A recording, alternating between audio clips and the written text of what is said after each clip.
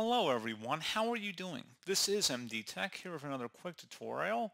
In today's tutorial, I'm going to show you guys how to either enable or disable mobile data only use for specific applications on Android. So if you have limitations on data and you just want to go ahead and limit them for certain apps, in today's tutorial I'm going to show you guys how to do that. And without further ado, let's go ahead and jump right into it. So all you have to do is open up the settings window.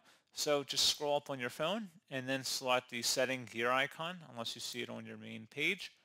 Go ahead and just tap on that.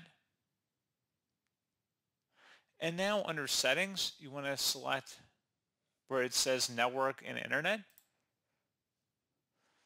And now you want to go and select the SIMs button where it says mobile data, access data using mobile network. If you want to have that turned on, you can just by having a toggle to the right. Otherwise, you can disable it by toggling to left to turn it off.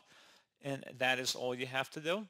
And as always, thank you guys for watching this brief tutorial. I do hope I was able to help you out, and I do look forward to catching you all in the next tutorial.